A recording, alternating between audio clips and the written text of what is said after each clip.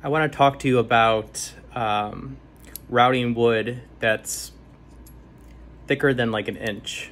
A lot of bits are only going to be an inch or an inch and a quarter or even an inch and a half. So I think these are both an inch. So I'm currently working on this garden bench from Rockler. You can buy it from their website, but you'll notice how thick these arms and legs are. And they're about 2 3/4 inches thick. And I think it's going to be very, very difficult to get a router bit that's like 3 inches or whatever to route this. So I'm going to teach you a trick to do it. So I want to be respectful of your time, and I'm going to basically explain what we're going to do, and then you can click off if you don't want to stay. So we have the bearing on the bottom here.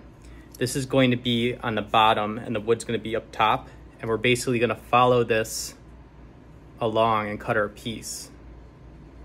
All right, we're gonna go along and cut it. And then what we're gonna do is we're gonna flip it, and then basically where our wood is cut, we're gonna follow, and where our piece is cut, we're gonna run that along. That, the piece that's cut is gonna be up here, and then the uncut part's down here. And then we're gonna run this along the already cut half of the piece and shave off the bottom. So you want to plane it evenly on both sides, so the middle, the seam, is almost perfectly in the middle. So whatever I do on one side, I'm going to flip it and plane it that same amount on the other side, and keep flipping it back and forth until I'm done and I reach my targeted thickness. And the targeted thickness, and what this is 2 3/4. Obviously I'm going to clean this up. You see some marks from the router, but this is actually 2 pieces, separate pieces, piece 1, piece 2, of 2 different pieces of board. And I machine them, and then I join them together. And just to show you how tight, so here you can more clearly see the 2 pieces of wood, and it's a pretty tight fit. It glued up well, and it machined well. This is the board before we plane it. So right now it's about 3 1/4 inches, and we want to go down to 2 3/4. So we're going to be taking off 1/2 inch, which is actually quite a bit. So we're going to have about a 5-gallon bucket full of shavings.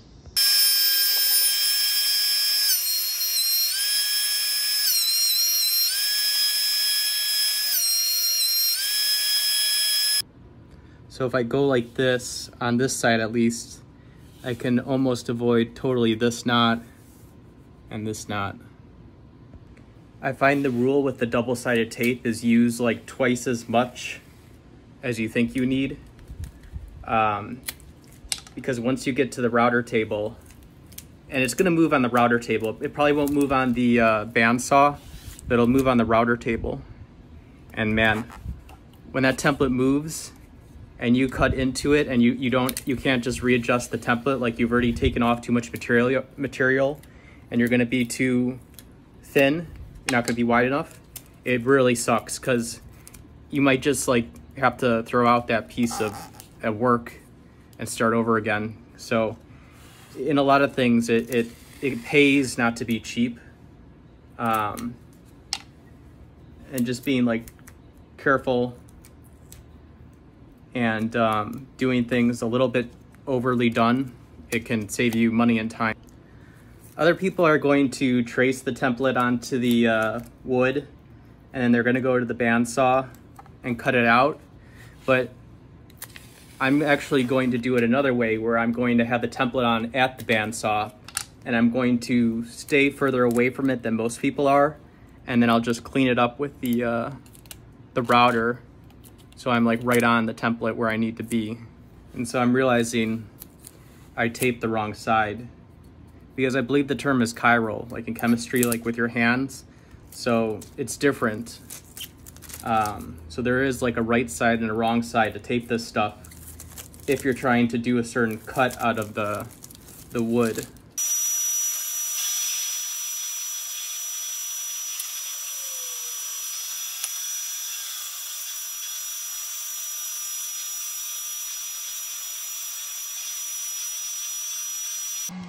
So it doesn't have to be perfect.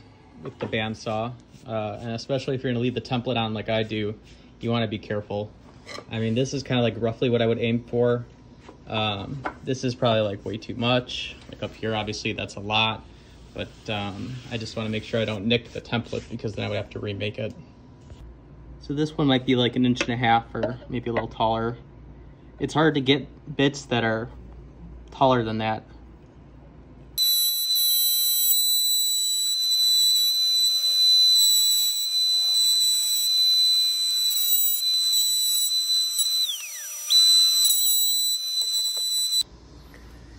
You have to be careful with the knots, because they can like crack, splinter, and it can get dangerous. Like the router could jump.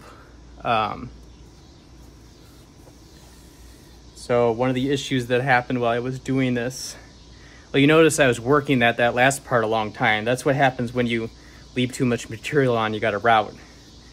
But there was another issue where I rocked a little bit, and I took a chunk out of the template, and I took a chunk out of the workpiece. I don't know if people even debate this or if it's just an accepted fact, but I don't think you want knots. And I avoided them as much as I can, but this is literally called at the lumber mill knotty pine. And they abbreviated it K pine. So we'll see how the final product looks. But you don't want the knots. I don't know if you can see it, but there's like kind of a lip. There's like a lip here. And that's what happens when the router is too high. This is like coming between and that's dangerous too.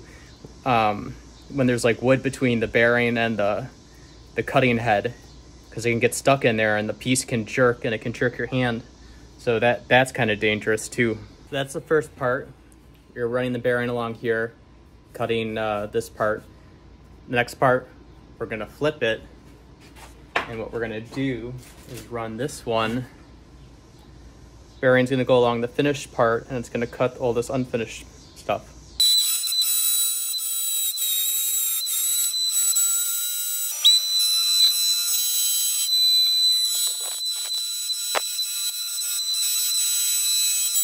So this is my template for the garden bench.